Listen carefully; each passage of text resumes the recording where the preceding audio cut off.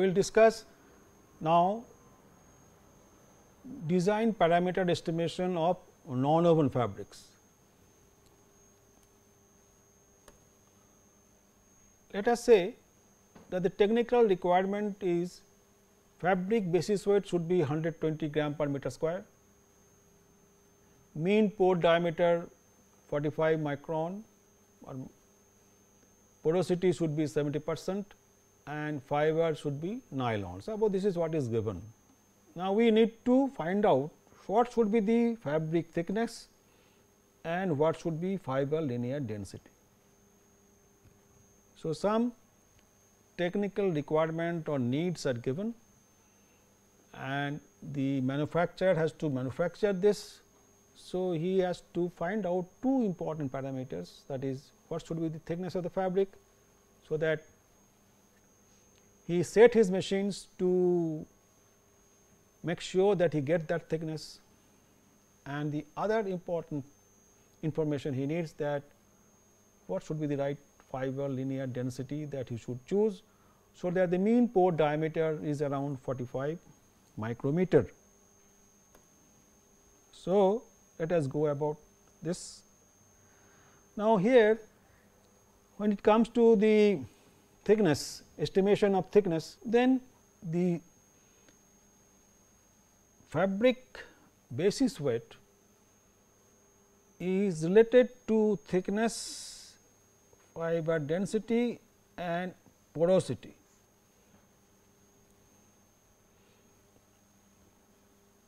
That equation is stated here. And what is porosity? Relationship between porosity and fiber packing density, this is also stated in the another equations. So, here that means basically we can make use of these two equations to find out what should be the thickness of the fabric.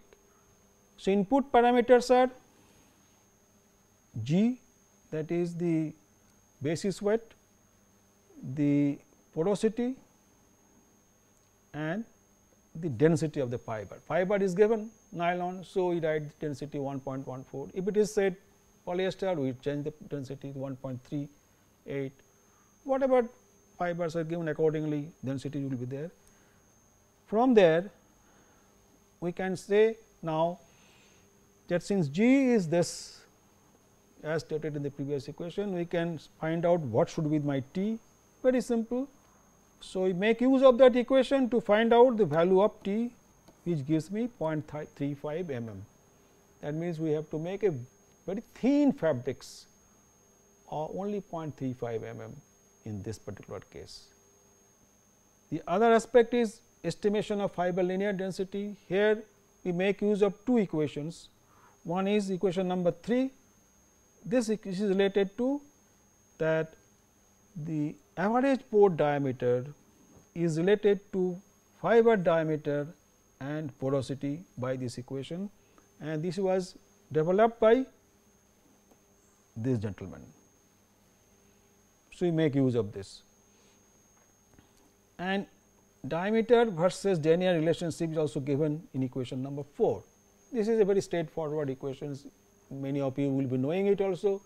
You must have been taught also in your maybe some courses where the relationship between diameter and denier of a fiber have been derived. So, if we make use of these two equations to find out what is the linear density of the fiber to be.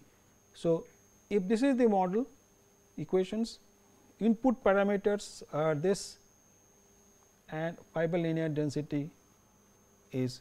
So, input parameter is d, p mean is 30 micrometer, that is what we are taking it, and from there if we try to find out the value of linear density dp mean, make use of these equations. So, from there I can find out what is should be the diameter of the fiber, because the porosity is something which we have assumed to be 0.7, and therefore, the packing fraction of fibers, the solid volume fraction is 1 minus epsilon, that becomes 0.3. This is 1 minus basically 0.7. From there we can easily find out what should be the diameter of the fiber, that is 23 micrometer. And using fiber diameter denier relationship which has been stated, we can find out what should be the diameter square. So, if we go this, see diameter squared, we can write like this, these equations, and so fiber linear density, that is the denier or fiber denier, basically means we rewrite the same equations and from there we substitute the values, we will be getting the fiber linear density in terms of denier. That means, in this case we need to use a fiber denier of 4.26. So, we have to make use of the relationship that has been developed by different authors. Sometimes they may not be available readily in textbooks, we may have to consult some research papers and we have to make use of them. So, that at least we get an estimation of 4.26, that is the linear density of the fiber that we have to choose. So, if we choose this denier of fiber and we make the thickness whichever we have got it earlier, that thickness was how much? It was 0.35 mm. So, now it goes to the actually the production team. They have to arrange the machines in such a way, or they have to set the parameters of the machine in such a way that they should be able to create a nonwoven structures from 4.2 denier fibers or close to 4 denier fibers, and the thickness has to be around 0.35 mm. That is what whatever results we get it. Now, sometimes we may need to add, slightly modify the specification or requirements. Let us say basic weight there is no change. We say that porosity should be in this range 65 plus minus 5, somewhere in this range, not necessarily exactly 70. Pore diameter can be in this range. We are not giving a fixed diameter, fixed value. Thickness due to some other reason has to be less than 0.30 mm, and fiber linear density should be less than 5 denier. That means, instead of having fixed value, we are now changing the specification, so that we have values which should be either in this particular range or sometimes less than this or sometimes maybe more than this. Such kind of situation may arise while trying to find out an answer to the problem that has been posed. That in these situations, how to decide which fiber linear density we should choose and what should be the right thickness. Now, this one can be solved using those equations on an Excel. We can have Excel file and make a table like this as shown it here. Fiber linear density, fiber remains same, so density does not change. We assume porosity, not assumed, as it is been shown 65 plus minus 5. So, we take 3 values 60, 65, 70. GSM does not change, thickness less than 30 mm, that is the requirement, it has been stated 0.30 mm. Mean pore size should lie in the range of 20 to 30. So, we are taking 30, 25 and 20, and we are repeating, then we are calculating the fiber denier, and we are trying to work out the values of fiber denier.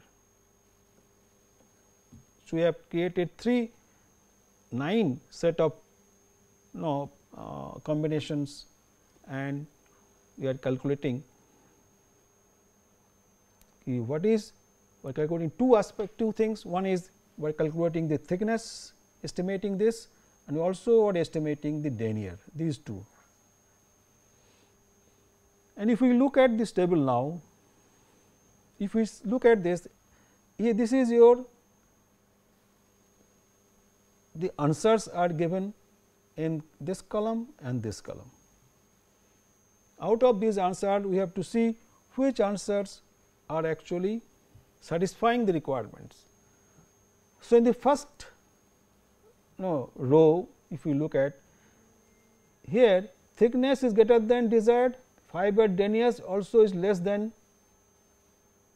fiber denier is less than, this is okay, but thickness is greater than desired. So, therefore, we have to reject this solution we are rejecting.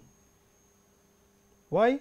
Because fiber denier it is meeting, but the pore diameter is more than 30. So, therefore, obviously, this choice is not possible. In this case also this choice will not be possible, in this case these choices are not suitable, because the thickness is going beyond the required value, that is 0.30 mm. It has to be 30 or less. When we go to the next, here what we see here, that the thickness shown by green, that means it is meeting the requirements. Fiber denier has become 5.8, it is more than 5, and hence fiber denier is greater than desired. So, this is also not acceptable, this is also not acceptable, this is not acceptable. The third choice in this case, this is meeting green, this is also meeting, this is green, but denier is more than 5. So, this is also not meeting our requirement. So, therefore, in some of these cases we see that we are not really in a position to, in this case they are not meeting the requirements. Therefore, we say that this is not going to work. So, wherever you see the green colors, these are the combinations where it is meeting both the requirements. Therefore, the acceptable combinations are this one,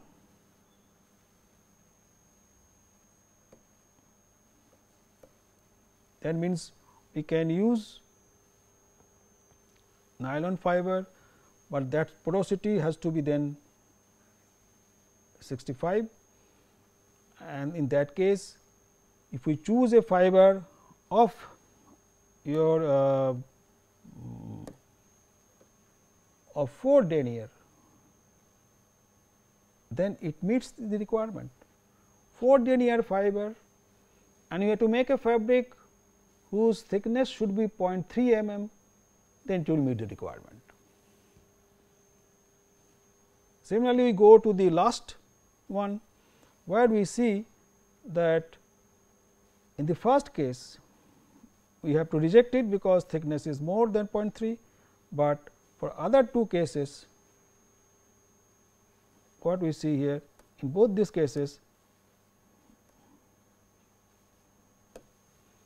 in this case and this case both are acceptable, because fiber denier wise it is less than 5 and thickness wise is also 0.3 or less. So, we get 3 answers now. Either you choose 4 denier fiber, make a fabric of 0.3 mm thickness, or you took 2.6 denier fiber, make a fabric of 0.3 mm thickness, and 3.3 denier fibers, and make a fabric of 0.26 millimeter thickness, they are going to work. It will give you the right kind of mean pore diameter and porosity, everything is going to meet. Fiber linear density also is going to meet, thickness value also it is going to meet. So, these are the constant, you can say this is one constant, this is another constant. These two are the constants, the others are the requirement, and if we make use of the Excel files, so you can create your own Excel files and you can get the answers. Now, let us go to nonwoven filtered fabrics. Performance requirement of a filter, yes, some things are stated here. One is the back filter. Now, in back filter, the most important requirements are pressure drop at specified air flow rate, heat resistance, filtration efficiency and dust capacity. Secondary requirements are weight and thickness, resistance, antibacterial properties, feasibility of burning or recycling, ability to deodorization. These are the secondary requirements. Liquid filter, the pressure drop at specified flow rate is always important. Then heat resistance could be important depending upon what is going to be used. Chemical resistance also could be important. Filtration efficiency is always important. Weight, thickness. So, these properties are stated here. These are generally these are the requirements for filtered fabrics. The structural and material parameters which are important are also stated here. If the requirement is pressure drop at a specified air flow rate, then the structural parameter which would be important are porosity, thickness and filter area, these three. Fiber parameters therefore, which will be important is fiber fineness, cross sectional shape. So, what I am saying, this is the performance criteria 1, 2, 3, 4, 5, 6 and we are associating it with the structural parameters and also the basic parameters of the fiber. So, pressure drop depends upon the porosity, thickness and the overall filter area and also depends upon the fiber fineness as cross sectional shape. Heat resistance mainly is decided by the heat resistance of the fiber. It is the basic fiber property that is important. Structural parameters do not have much role. Filter efficiency mainly depends on structural parameters like pore size, its distribution, thickness of the media and whether the structure is layered or not. Fiber parameter responsibility of fiber fineness, cross sectional shape like this. So, similarly, now we are writing that if this is the requirement, what are the structural parameters which will be important for this requirement and what could be the fiber parameters which are responsible also or which can affect the performance requirements. So, such kind of table is there. So, this is going to also help. Other properties like antibacterial properties, it depends upon the intrinsic property of the fiber, resistance to chemicals depends on the intrinsic property of the fibers.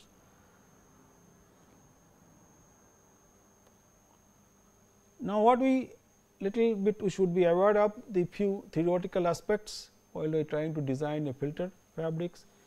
Relationship between flow rate, pressure drop, permeability relationship.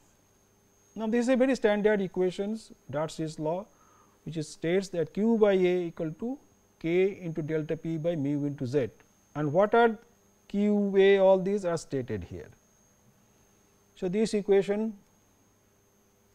the person should be familiar. How to reduce this equation? We are not going to discuss. We straightway take this equation and if we rearrange them, we can rearrange them in terms of delta P is what is Q by A mu into Z by A into K. or we can write in this way also, because q by a is v, that is phase velocity, or we can write thickness in terms of other parameters. So, same equations written in different way, so that whatever is known to us, we will put those values on the right hand side of the equations, what is unknown, that is on the left hand side. And this, so these are the, this basic equations is going to very very useful for filters. Now, this is another very interesting equations, permeability. Permeability through a fibrous media had been the focus of research by many researchers. Many researchers have done, and a lot of complicated equations have been developed for this. One equation which is quite, people use it, and I found it also quite suitable, because initially we have to go for estimations which will be quick in nature, and we arrive at some values of practical importance, and then we can develop a product. So, permeability is related to fiber diameter and solid volume fraction, that is psi.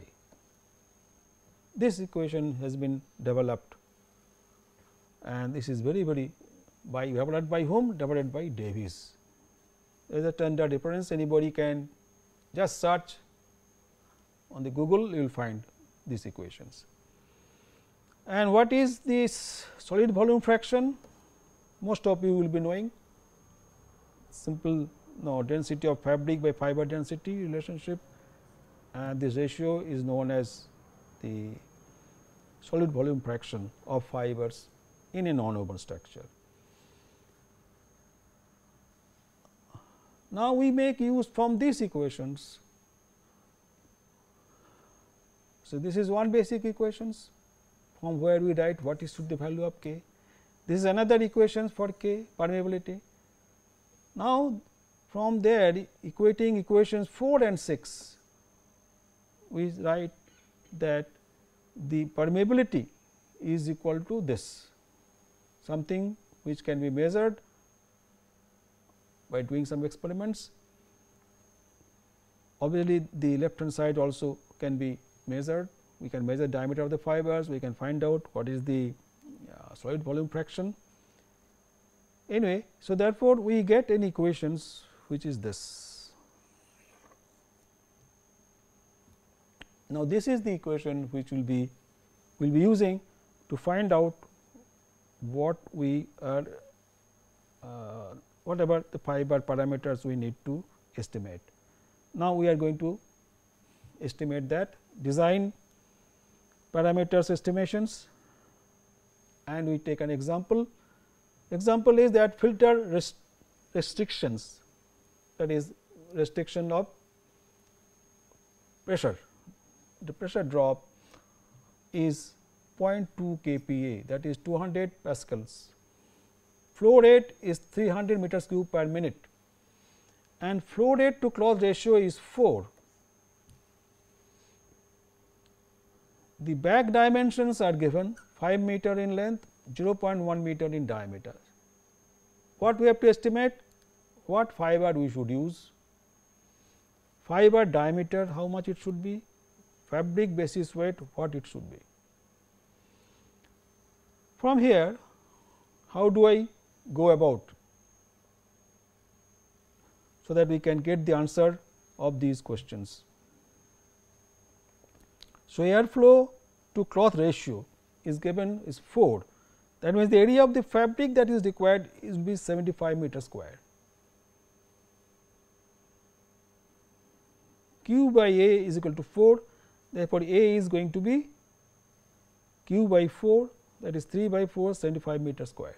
So, this is the first thing we need to know, and then when it comes to fiber selections, we make use of such kind of table.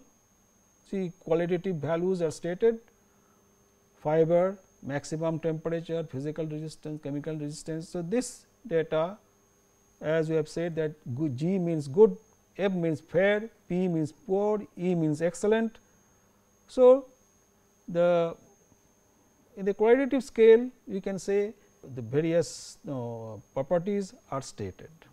From here we can see that for the filter fabrics, which will be very suitable for this, is polyester and nylon.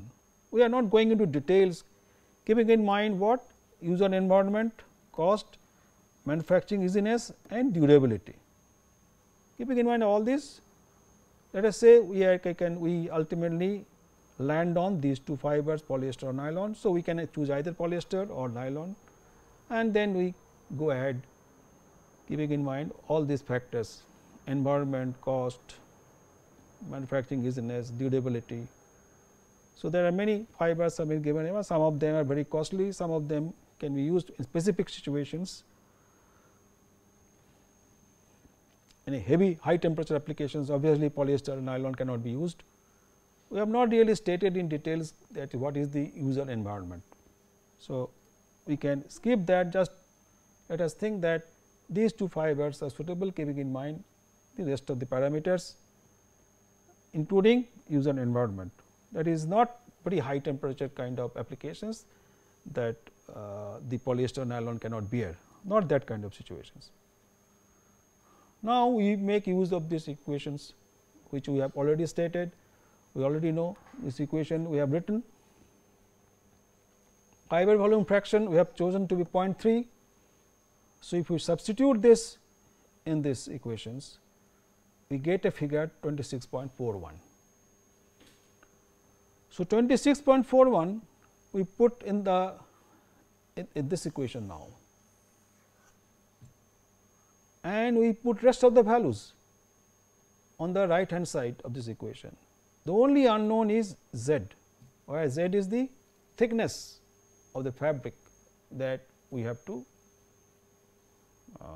find out how much should be the thickness of the fabric. So, since some of the parameters have already been given, like what is the delta P should be, that is already given, and how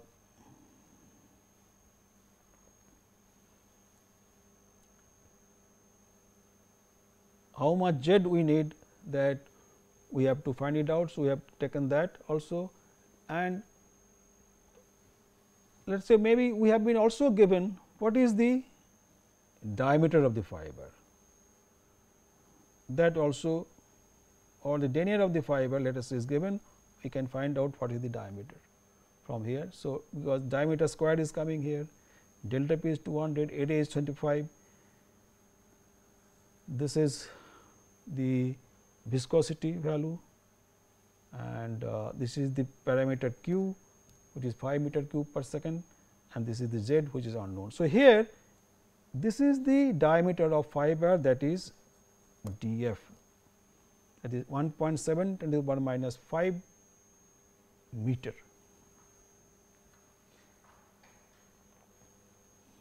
So, we can say what is the corresponding denier of the fiber.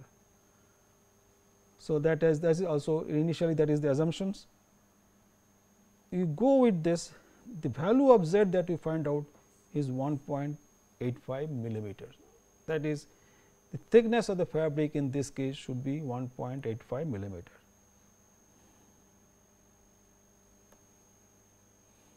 After estimating the thickness, the next thing that to estimate is the basis weight,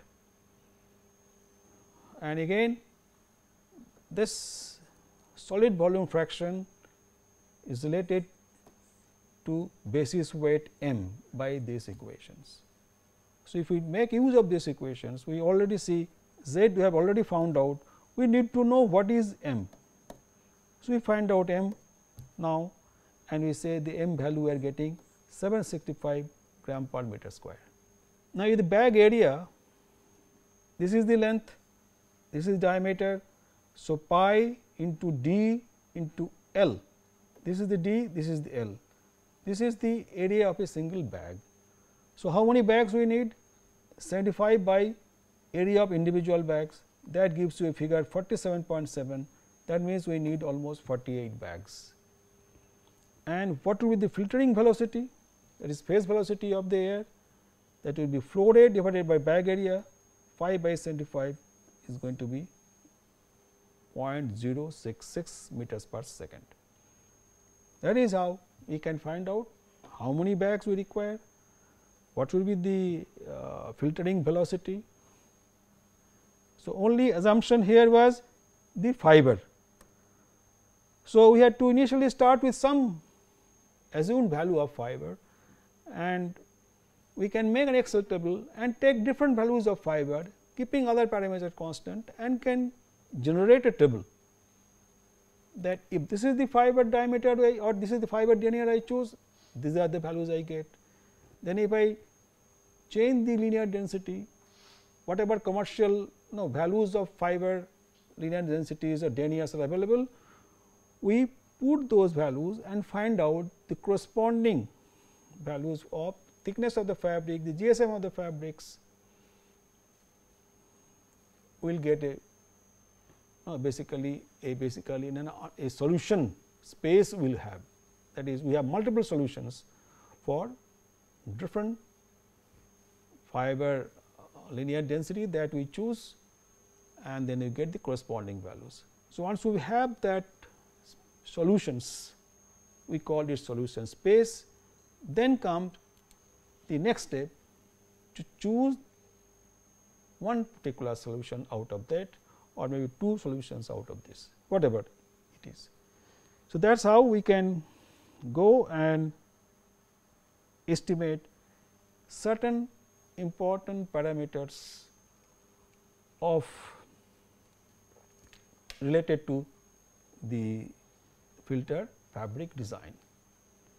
So, with this we I think close this particular topic, and thank you all.